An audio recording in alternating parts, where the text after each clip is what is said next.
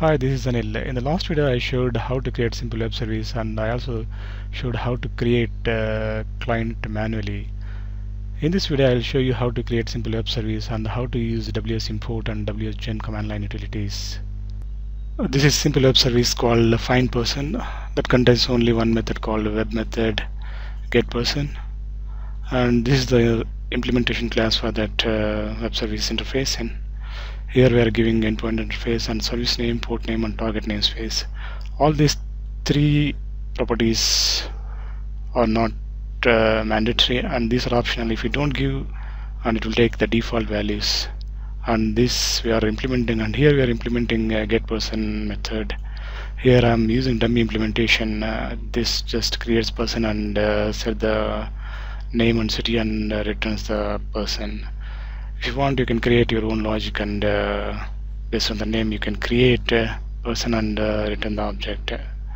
Here I am creating the person class that contains only name and city and getter setters. Now I'll show you how to generate artifacts using wsgen. For wsgen, you have to go to the bin directory. There we have to give the class path where our web service implementation class is there, and we are also creating a WSDL file here. Now WSDL is created, and related artifacts are also created. Now we'll come to the publish class. Here we are publishing localhost 7777/person and the implementation class. It is published. Now you can go and see, this is the WSDL class, this is the WSDL file, and these are the related XML schema and all those things. Now we'll write web service client class using wsimport utility. For wsimport utility, you have to give the package name where these classes will be generated, and the directory where this classes will be generated, and the location of the WSDL file.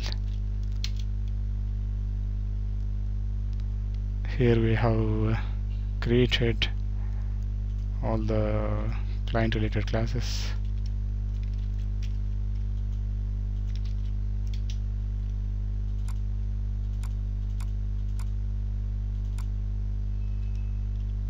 I'm taking all the source files and copying in this folder. If you want, you can create a jar file and add it to the class path. Here I'm adding to the Eclipse project. Here we have findPerson service, all those classes.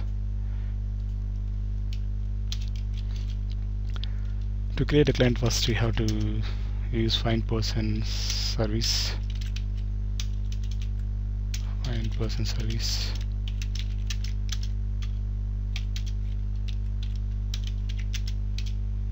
Using service class, you have to get the port that returns findPerson.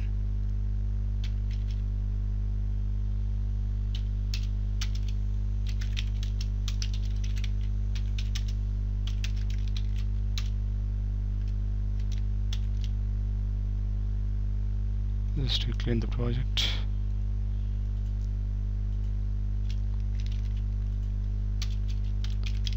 In the findPerson, you can call the method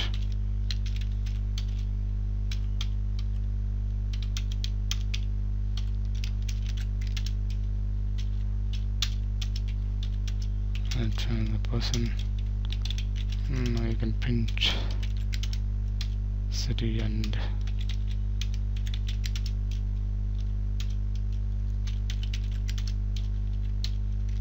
name. Run this class and we got the city and Anil. Thanks for watching this video.